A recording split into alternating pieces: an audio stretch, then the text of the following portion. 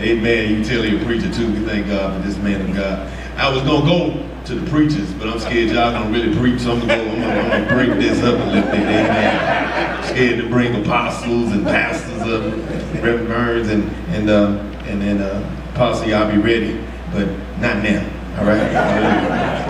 All right. This is amazing. It's funny. He really got me on where I wanted to go anyway with Delegate Hamilton, because Miss Merdith Archer, she was here last year. Oh my God, and she gave a great speech. Oh my goodness, I mean, it was powerful. It was so powerful. I was like, oh, you know, you got to be with the NAACP, but because of the bylaws, not because she was white, but it was because of the bylaws, she didn't work here nor live in Newport News, so I couldn't make her the chair. But I was like, oh yeah, you're gonna be the chair. I thought she was in Newport News. You know, you just assume. But I was so far off, and you know, people were calling me, you know, she don't work. I'm like, how do you know where she worked? They just research, amen. But I don't know, you know. Haters will tell you what's wrong. But anyway, actually story. But she's such a powerful woman of God. So we're gonna call former state delegate, Delegate Phil Hamilton, and his daughter, Miss Merdith Archer, who is a very powerful woman of God who has been speaking on his behalf for so long. Hallelujah. Yes.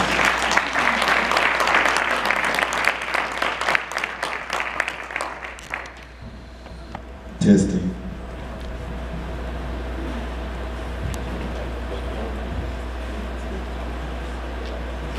So my dad wants me to talk first, and then he'll follow, so that's what I'm going to do. I'd like to start by thanking Andrew Shannon and Dr. Maxwell, the SCLC, the NAACP, for once again asking me to come speak today about criminal justice reform as we honor the life and legacy of Dr. Martin Luther King Jr.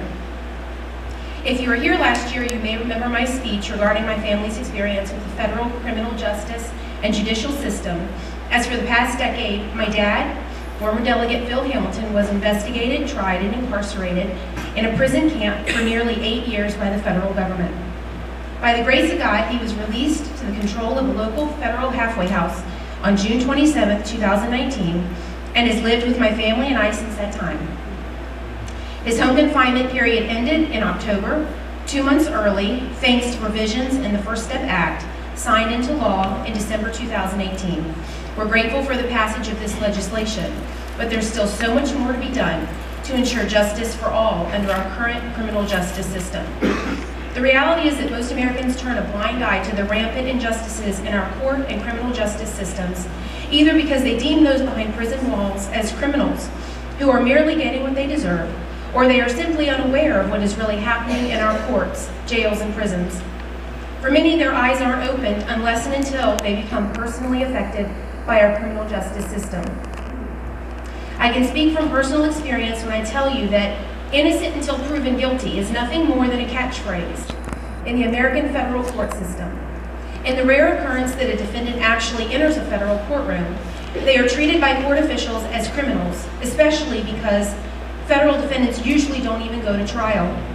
In fact, only 2% of defendants reject plea deals and choose to go to trial. Why is this number so low? Because federal prosecutors routinely threaten defendants and their families if they don't accept a plea agreement.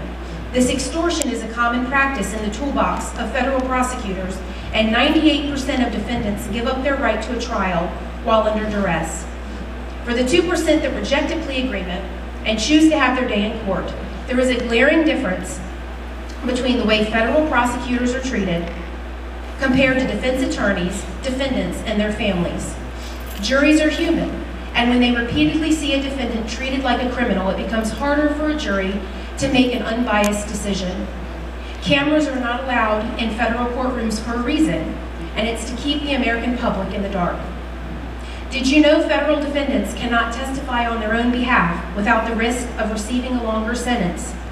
Did you know post-trial motions go back to the trial judge for review instead of a judge with fresh eyes with no previous involvement in the case? Did you know prosecutors can hold multiple grand juries if a grand jury determines there is not sufficient evidence to indict? Did you know government witnesses can be granted immunity to, quote, toe the government's line? Did you know federal judges can have such a brazen bias against defendants that they can and have written books that are dedicated to, quote, all prosecutors, and no one bats an eye? I didn't know any of these things. Neither did my dad or our family until our experience.